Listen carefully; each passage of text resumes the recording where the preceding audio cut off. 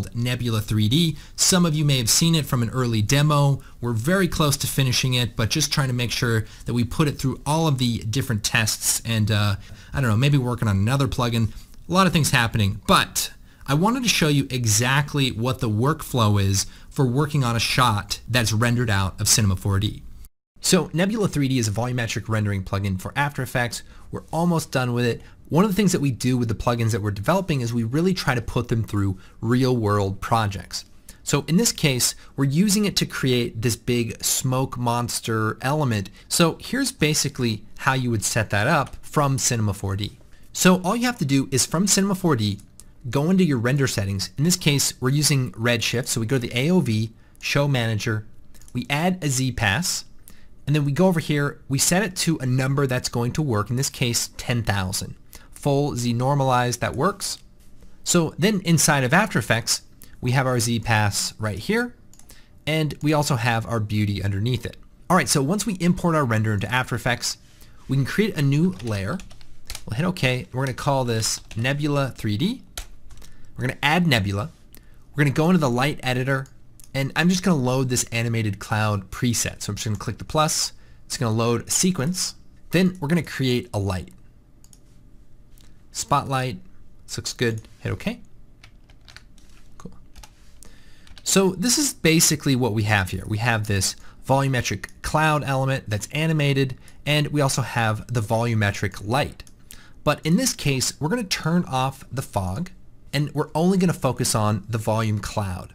So if we go down to the volume settings, here's where we can adjust how that looks.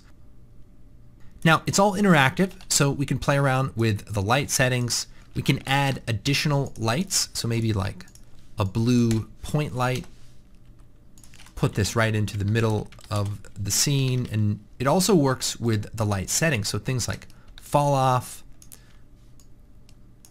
We can really get some good results. So now, how do we actually integrate this with our render?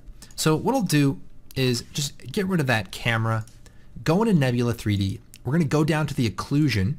We're going to go to depth occlusion, and we're going to select our depth pass. Then all we have to do is set the max range to our render, 10,000, then hit OK. And now we actually can see our volume in our scene. We can move it around. We can scale it up. Now we can actually play around with some of the lights.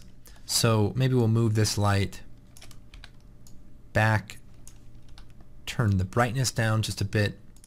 There's another nice setting inside of the volume for playing around with the shading. So in this case, there's a little bit of ambient light. So if we turn up the emissive, we can create that nice GI look. Here we'll turn this light down a bit and maybe move the point light right about here. Now the other cool thing is that we can add some nodes to our light editor. So we have our point light. We can add, say, like a flicker node, connect that, maybe turn it up to like 25, and let's take a look. Alright, so this is the basic idea on how to use the plugin. There's a lot of settings for optimizing and refining the mattes and controlling how the occlusion works, and it really is just a lot of fun to play around with real volumetrics in your scene and have it actually interact and occlude with what you're working on. So there's another kind of interesting example where, let's say you want to have some headlights, have some volumetric light. So in this case, I've got a couple of lights, and you can see that they're tied to the chassis here.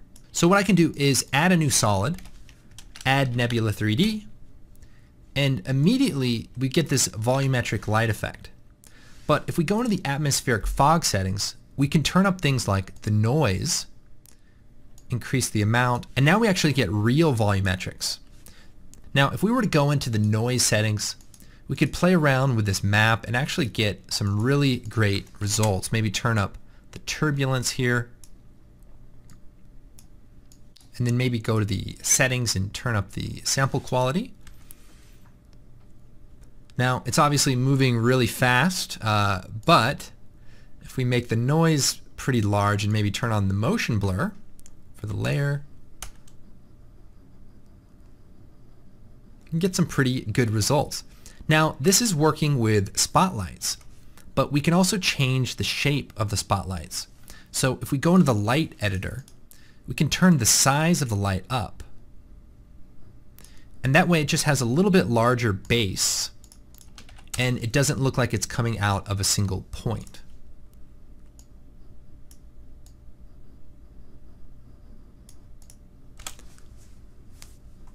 Now I guess one more fun thing we could do is we could add some light rays using the projection node. And this is just a nice look. Maybe you've got, let's see,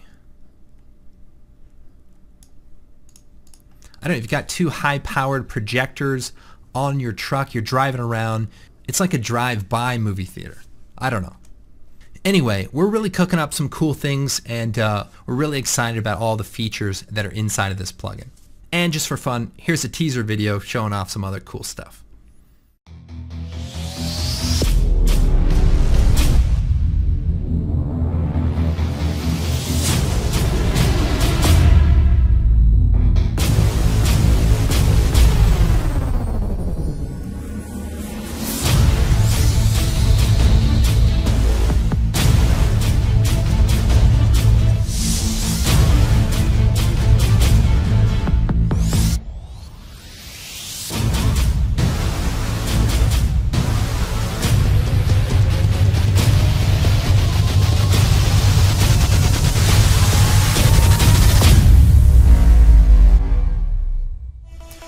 Everyone, thanks so much for watching. Had a great time working on this project. Hope you guys are doing well. Take care of yourselves and enjoy the show, enjoy the stream, and we will see you next time.